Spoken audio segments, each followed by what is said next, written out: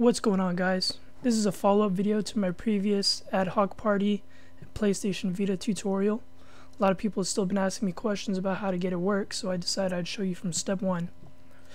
First, you're going to start with going to the PlayStation Store and downloading the ad hoc party client. Hit the search function in the top right and type in ad hoc party.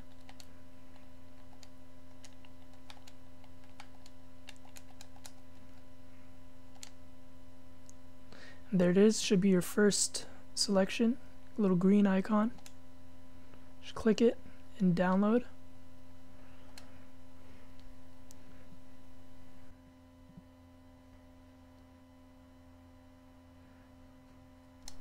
Alright, now that that part is done, should be good to go. Just boot up the ad hoc party. There it is, first selection.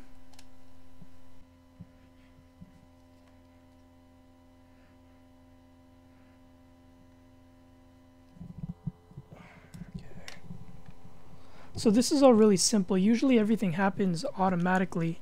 So I'm trying to show you that it does work automatically by downloading it from step one, booting it up for the first time.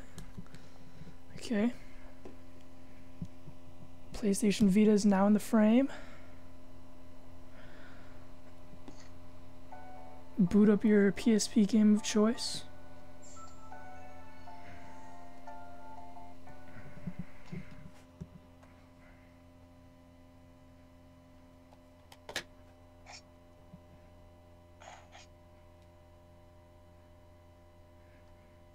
You can see my reflection in there. Continue.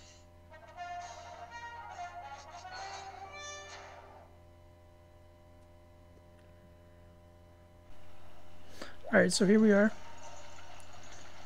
We'll run up to the guild hall. Now, before we do this, let's go back to the ad hoc party. Hit start, and you're gonna pick a couple worlds. Well, the American ad hoc party is not that many people playing it, so it's usually world 1 or 2 has the most people in it. Blue means less, red means most, yellow means moderate. Pretty sure I won't be able to get in. Yeah, 32 is the limit, so you can't get in, so I'll go in this one for now. Pick a room. The one has 4-4, 2-4, 4. Okay, let's see. Wrath, no armor. Let's go in it just for the sake of seeing how it works. Alright, notice I didn't do anything to set up the Vita or set up the PS3. I just booted up the ad hoc party, booted up the Vita. Now we're gonna go in the online gathering hall.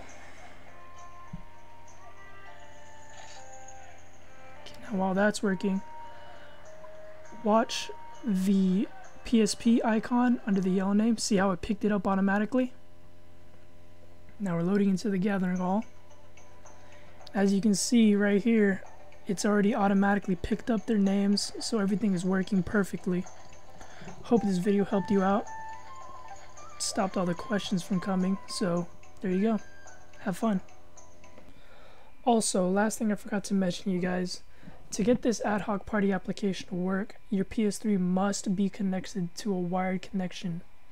If it's connected wirelessly, this application will not work. The reason for this is because the PS3 must use its wireless connection to pick up on the Vita's wireless connection, and that's how it works.